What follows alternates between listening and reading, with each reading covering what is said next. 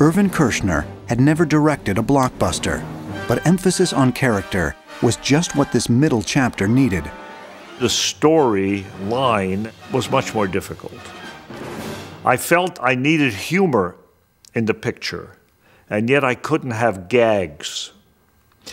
I felt I needed a love story, and yet I couldn't have a lot of smooching and kissing and all that stuff, and it had to all be more implied.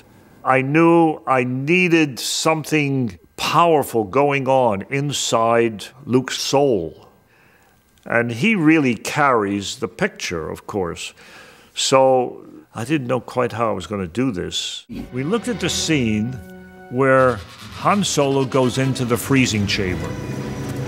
George had scripted an exchange between Princess Leia and Han Solo, which went like this. She said, "I love you," and Han Solo said, "I love you too." And it kind of seemed to me that we weren't taking advantage of the character that we'd established for Han Solo. We tried take after take after take. Nothing satisfied me. And finally, I said, "Harrison, don't think about it. Don't think about it. Let's do it. Okay, action." I love you. I know. And he dropped in, and I say, "Cut." I said, "Yeah, that's a great line. That's Han Solo." We shot several scenes in Empire over again. There's a scene in Cloud City where Han Solo character is kind of pacing up and down, and Princess Leia comes in, and he reacts to the way she looks because she's dressed differently than she has in the entire rest of the film. You look beautiful. You should wear girls' clothes all the time.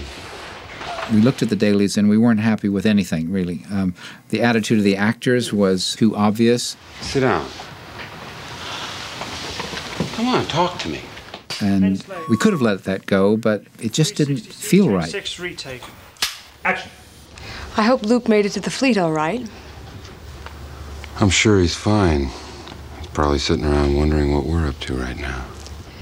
You know, your friend Lando's very charming, but I don't trust him. Trust him. He's an old friend of mine.